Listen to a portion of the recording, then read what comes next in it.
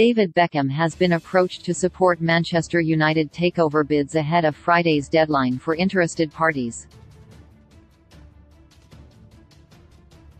The Red Devils have been put up for sale by the Glazer family, who have set a deadline of Friday for bidders to come forward and meet their £6 billion valuation. According to The Telegraph, several potential bidders have approached Beckham to front their bids and endorse their deals in an attempt to boost their chances of buying the club.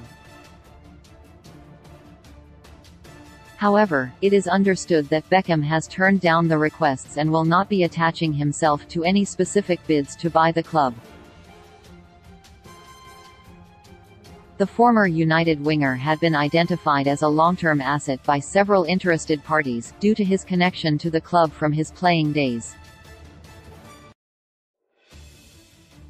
Beckham has instead rejected any approaches, though, and will not be involved in the takeover process, even if the Qatari-backed bid emerges as a frontrunner.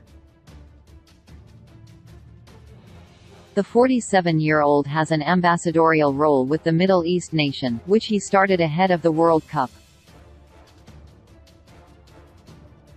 as well as the Qatari investors. Sir Jim Ratcliffe and a host of American consortiums are expected to table bids before the deadline later this week. Twitter owner Elon Musk has also been linked with an approach and is said to be monitoring the situation. Beckham spent 12 years at Old Trafford as a player after joining United's academy at the age of 16 in 1991. After progressing to the first team, he made 388 appearances, scoring 85 goals and providing 109 assists.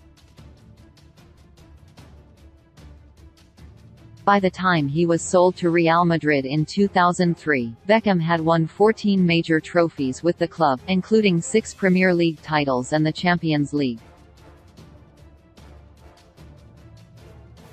He has already ventured into club ownership since retiring and is currently the president and co-owner of MLS franchise Inter Miami.